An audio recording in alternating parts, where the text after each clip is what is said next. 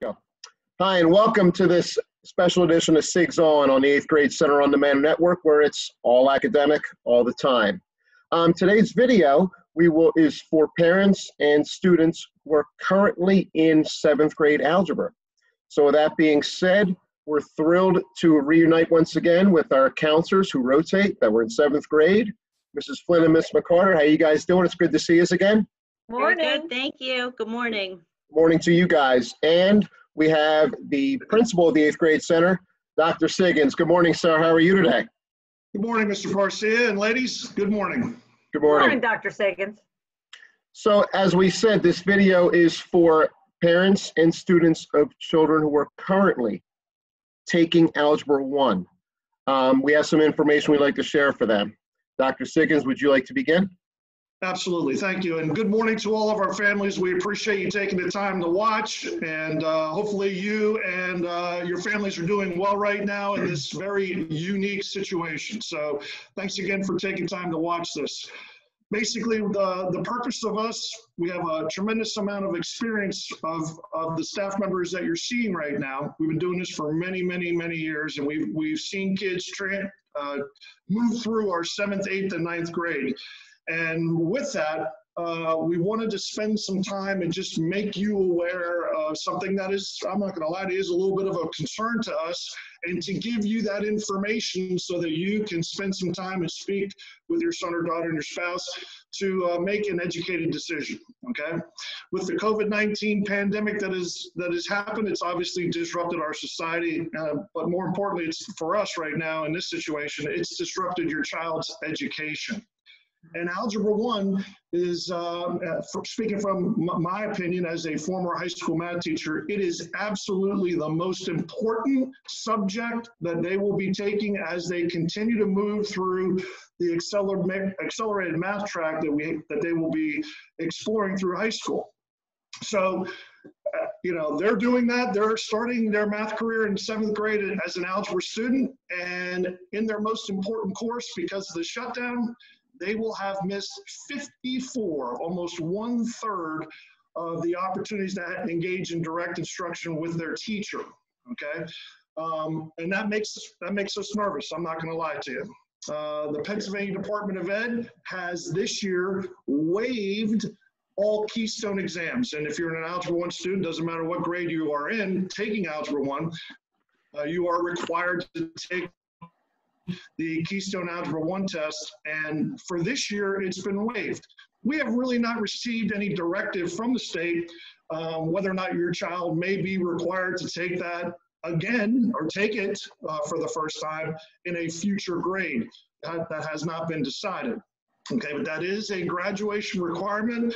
And so that's kind of hanging over our head right now. You're missing almost 1/3 of the year of instruction. You have a graduation requirement that is potentially hanging over a child's head, and that makes us a little nervous. Now, I will say this to you. Most kids that are taking Algebra 1 in 7th grade are excellent students and have shown a pretty strong aptitude for math. Okay? That's why they're there. And when a student moves on to 8th grade, the next course that they will be taking for us is geometry. Okay, and it's the same high school geometry course that 9 through 12 receive. Okay, my feeling through that, and I believe it will be all of our feelings, is that those children will do pretty well in geometry next year. Yeah.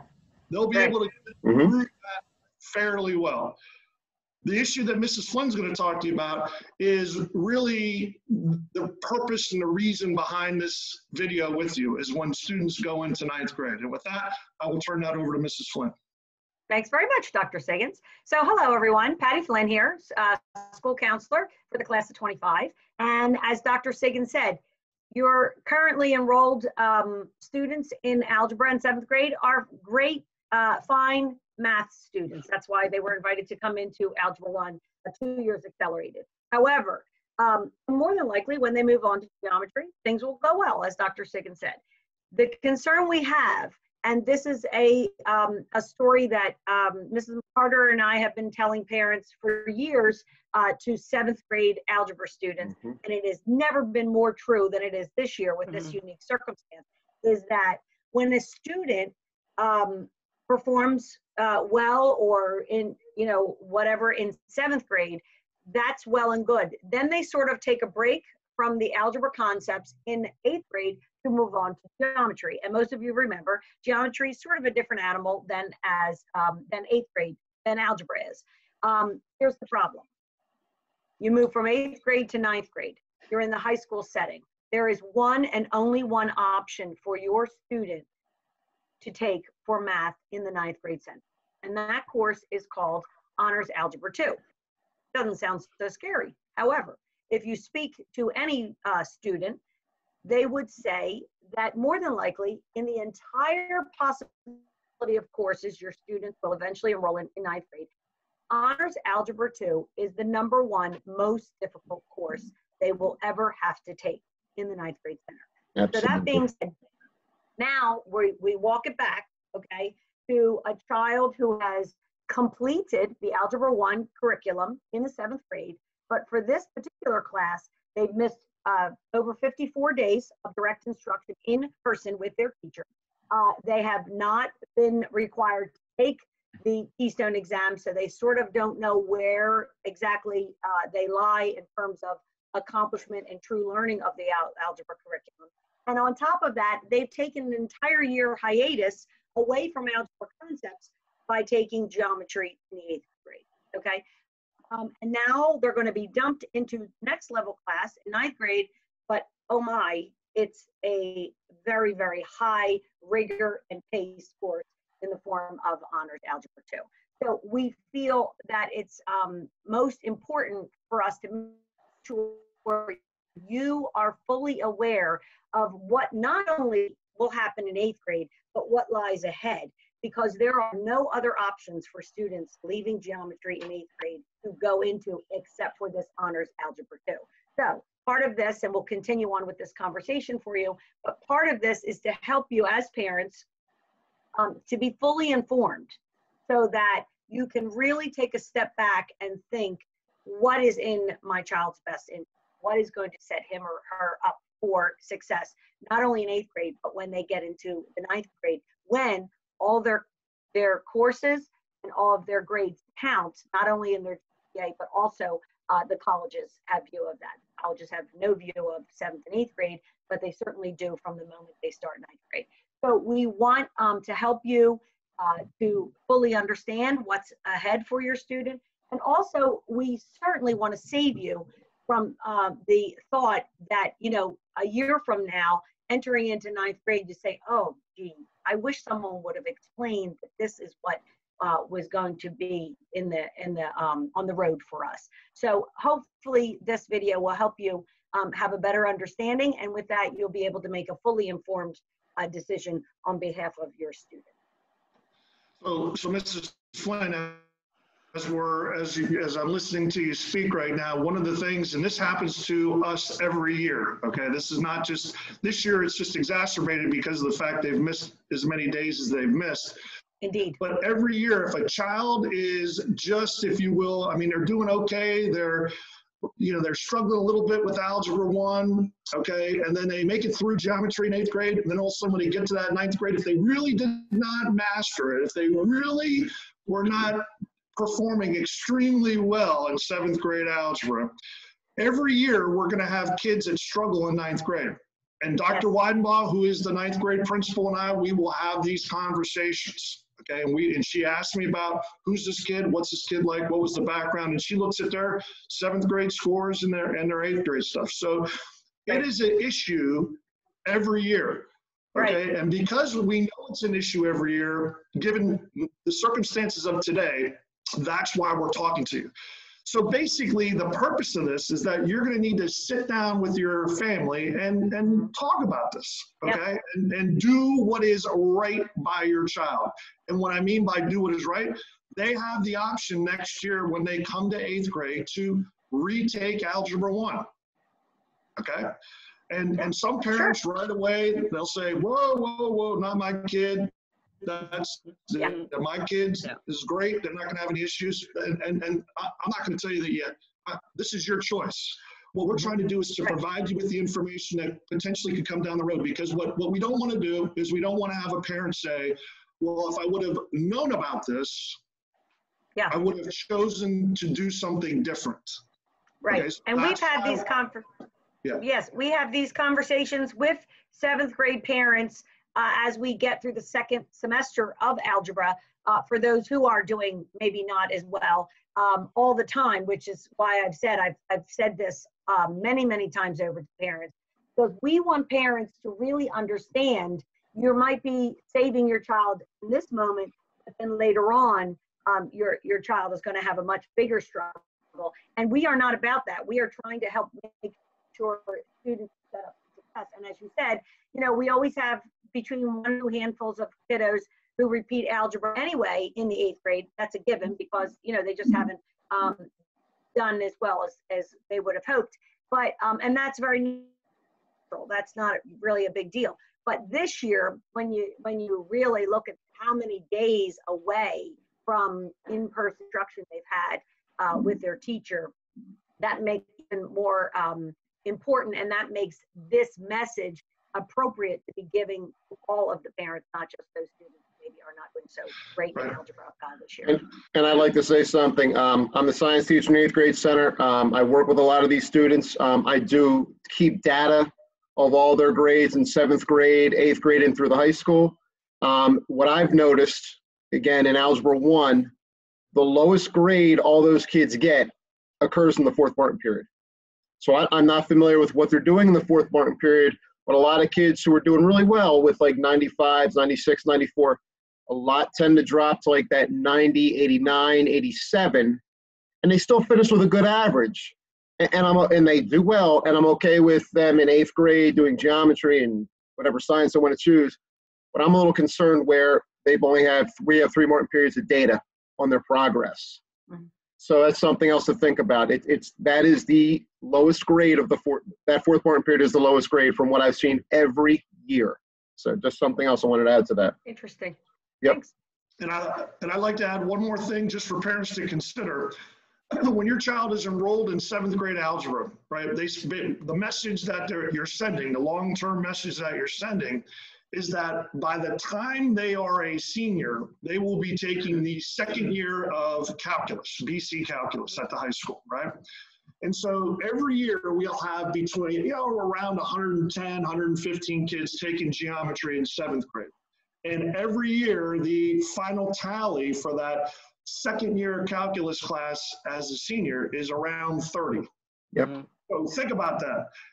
We're starting at about 110 and we end up with 30. So along the way, that journey through high school, kids are making decisions, and that's natural because their interests may change and so forth, right?